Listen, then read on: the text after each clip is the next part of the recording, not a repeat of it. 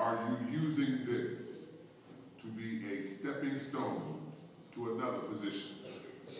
Are you using this opportunity to be a stepping stone to another position? And the question, original question was addressed to Alderman Fioretti. Why should we re-elect you when at every opportunity you want to bail out the office of Alderman to run for some other higher office such as Congressman or Mayor? So since we ended with Skia Morella, we're going to have you answer that. And Bob, promise me I didn't ask that question because I was up here. Seriously though, as I said before, I'm a professor. I have a professional career, but I didn't become, I wasn't born with the right to be a citizen, actually. I came from this country. I was born in Argentina, but grew up in Chicago. And I think I understood what it meant to have the privilege to vote, and I've voted every election since. And furthermore, I think it's our civic duty and responsibility to serve our community, and that's why I'm running. I want to be your alderman, nothing else. I can't be president, obviously, because I wasn't born here, so that's out of the question. But I do want to be your alderman, and I will not be seeking any other office. You can quote me on that. This is not a stepping stone for me. This is such an important job, being someone's alderman. I think that it is the one elected official that really affects most people's day-to-day life, whether it's street cleanup, garbage pickup, parking, and this is something that I am committed to. I will be a full-time alderman. I lived in the ward for 13 years.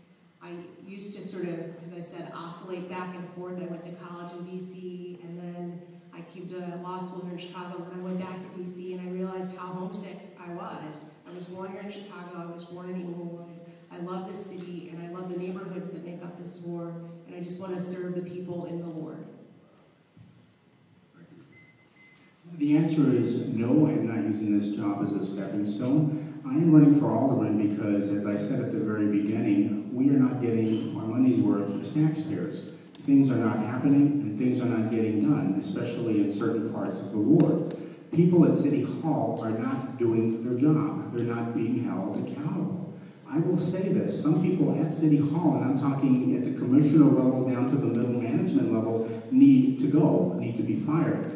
As alderman, I will hold people accountable, and I will make sure that you as citizens are getting your money's worth for the services that you deserve, that services are equitably delivered, and that basically things get done as they should be. There just really is a better way to do things, and it has to do with just getting in there and then doing the job the right way. Thank you. Thank you. You know, this question comes up, and I'll tell you, if you do a good job, people ask you to run for higher office.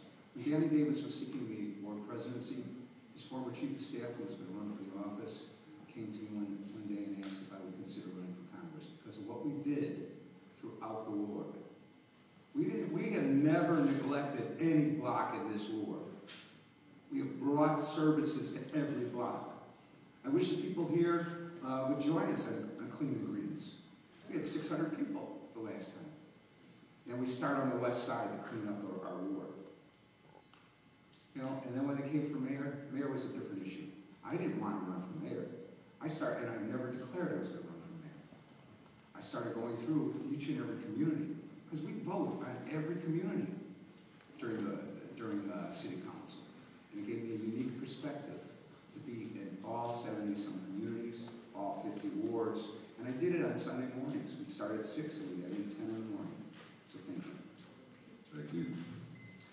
My answer is no, I'm not using this position as a stepping stone. I care very much about my community. I see a lot of ways in which we can improve and should improve. I see that we give a lot to our city government through taxes, through ticket revenues, through all kinds of ways. And I don't think that we get enough back. And so that's why I want to run for alderman and no other reason.